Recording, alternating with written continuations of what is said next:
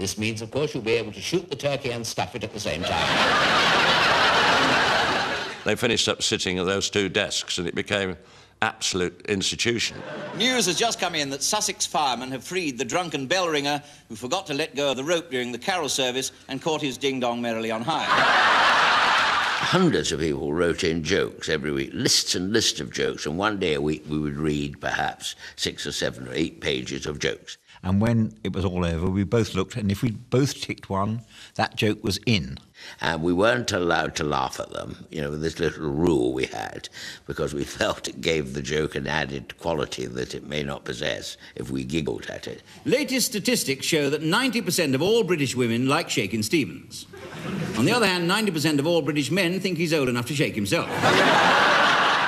We had done all sorts of work, and we were so conscious, so properly aware of our skills and our limitations, that we sat down and on paper worked out what would be the proper showcase for our various skills. Peter, don't stand there all on your own. And Hamish! Come and meet Peter. The two Ronnies, in essence, weren't a double act, but they were always associated together by the public. Ronnie Barker was the actor, who was good at comedy, to say the least, and Ronnie Corbett was the comic, who was a pretty good actor, and they sort of met in the middle. So tell me, which town in Scotland do you come from? You know, Ayr, I suppose, is it? Ayr? Why do you mention Ayr? What's so special about Ayr? Well, nothing particularly. Just a very nice town, Ayr. You know, I understand. It grows on you. I do not come from Ayr. I come from somewhere quite different. Oh, really? Where? Wigton in Wigtonshire. The two Ronnies employed a team of writers, but one mystery figure began to supply more and more top-notch material. We got in the post some stuff from this man called Gerald Wiley. Everybody said, this is really good. We must have more material from this man. We got his agent on the phone, or a woman who lived over the road. There was something mysterious about Gerald Wiley. When I get up to heaven, they'll say, out of all this mess, you've saved an ordinary man. Yes, sir. Yes, sir. Save what, sir? An ordinary man. Yes, sir, I will. You will what? As soon as I get back to the mess, sir, I'll save you a strawberry flan. People began to suspect that perhaps this was David Frost writing sketches, because this Gerald Wiley seemed to know the business pretty well. Tom Stoppard, who was with the agent in question, somebody thought this is Stoppard moonlighting and everything.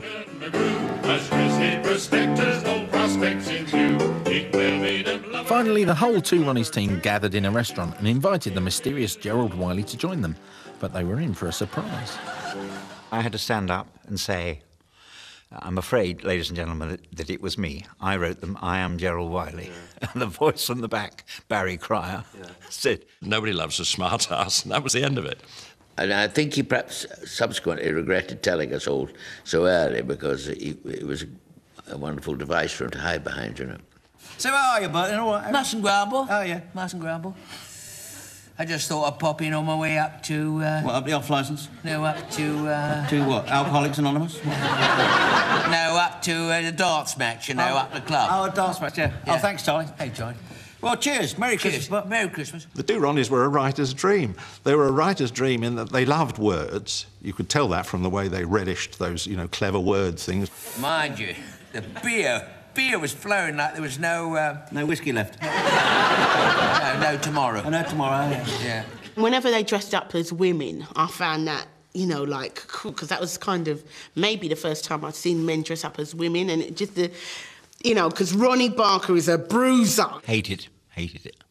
My wife hated it. She couldn't bear to see me in the drag. I didn't like it, no. But it was so popular. That doctor did something for Harry that not many doctors would do. What's that? Yeah. Well, he treated him for a double hernia and he only charged him for the one. Well, Ronnie always claims that he was unhappy in it, or that his wife didn't like seeing him in it. But I didn't mind it at all, because I've been very much kind of brought up under the wing of Daniel LaRue, so I was quite used to knowing how to dress up properly and be a little lady.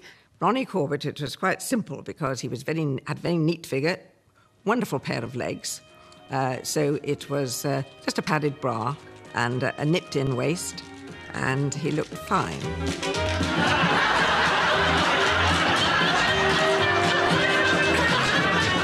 He always looked just like his mother. Always made me laugh. Whatever he was, he came out and I said, oh, you should look just like your mother again. Ronnie Barker it was a sturdy corset and a specially built bra.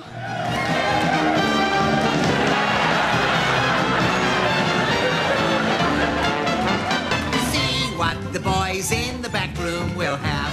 I'm lonesome tonight, I declare. Ronnie Barker said he didn't enjoy doing drag, but in fact, when the costume was pulled together and I'd feminised it as much as I could, he was marvellous. For $2 a shot. Only $2 a shot.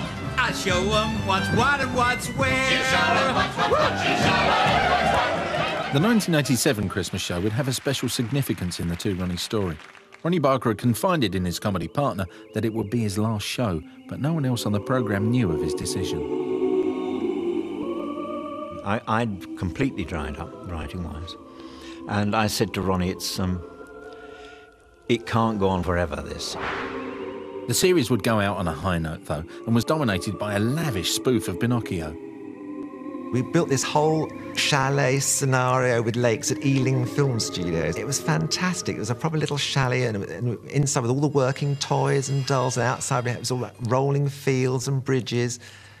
I dread to think what it cost. What sort of poncy clobber do you call this? Honestly, I look like something out of a Tyrolean knocking shop.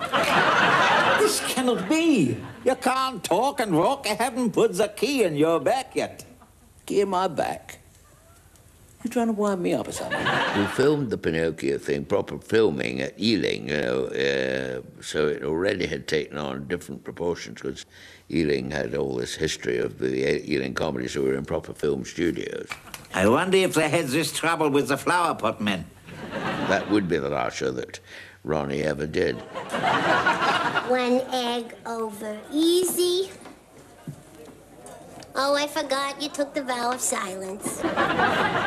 Here, you, barmaid. In a minute, I'm taking holy orders. It was the kind of epic feel to these little films that was so exciting. And it was the fact that they really did shoot them as though they were straight feature films. You're all made completely from bits of wood. Where did you come from? Well, I didn't come from flaming MFI, did I? Bitch! Are you sure you're not just after my body? Of course not. Are you sure you're not just after my soft golden thighs and firm pulsating bosom? Never. He'd lost his appetite and he wasn't feeling wonderful, I don't think, either, really. I thought it was sad, because there was so much life in us still, and probably life in the programme. But as it turned out, it probably came to a timely end. You know, Gretchen, this may sound corny, but you've made a happy man very old.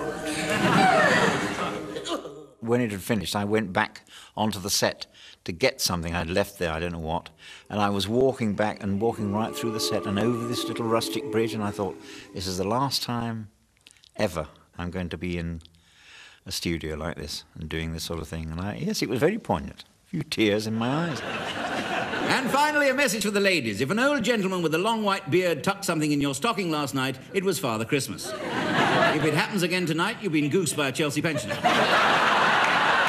Until then, it's a Merry Christmas from me. And a Happy New Year from him. Good night. Good night. The last show the Two Ronnies did, the 1987 Christmas special, was an absolute landmark because it marked the end of an era, the end of those big production shows, the institutions, Eric and Ernie, Two Ronnies.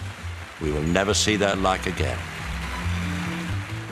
With the Two Ronnies saying goodbye for the last time, an era of classic comedy came to an end. But the BBC had already rolled out its new weapon in the ratings war, the sitcom Christmas special.